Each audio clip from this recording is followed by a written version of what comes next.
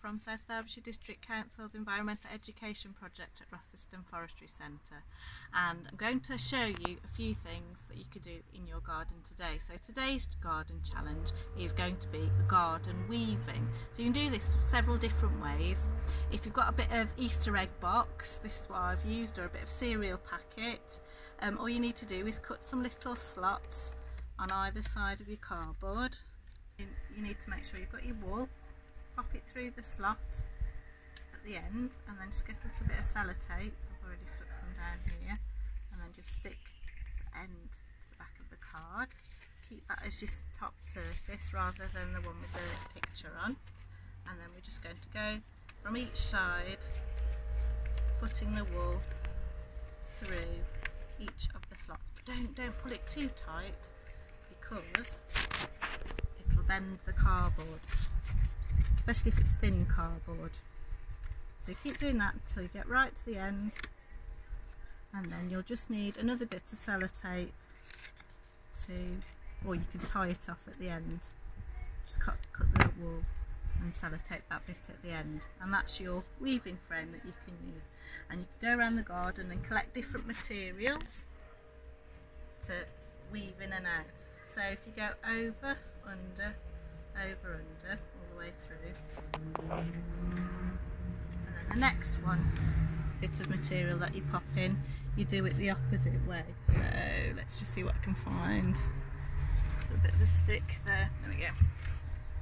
So you've gone, well, I've gone under this time, so I'm going to go over, under, over, under, over, under. And then you start to build up different materials that you can find around the garden. You can put wool in there as well, but it's quite nice to put some natural materials in there. And then you might end up with something like this. They don't all have to be long and thin. You can choose different shapes and flowers to weave in and out.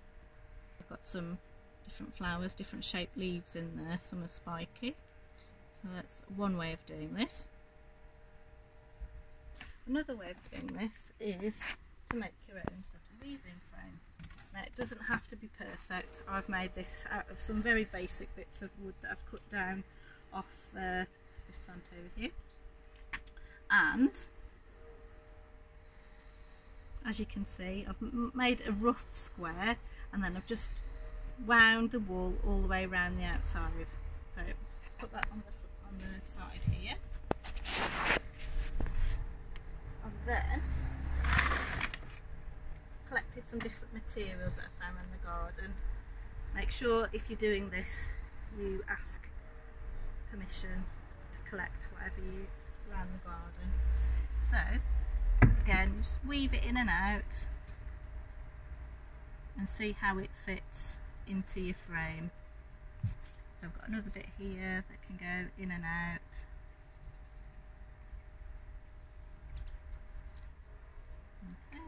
There's a feather, some feathers here, if you're lucky enough to find some feathers in your garden.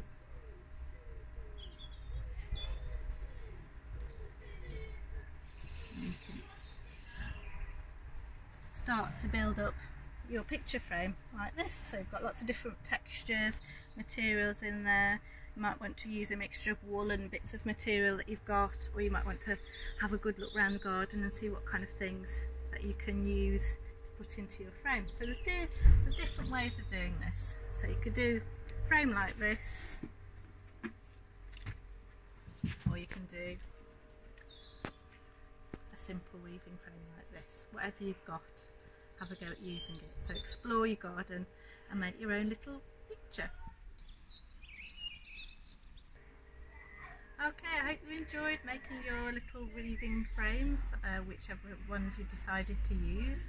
I've put a little pipe cleaner or a bit of string on the back of it, and then you can hang it up somewhere. So perhaps hang it up on the tree or somewhere inside for everyone to enjoy.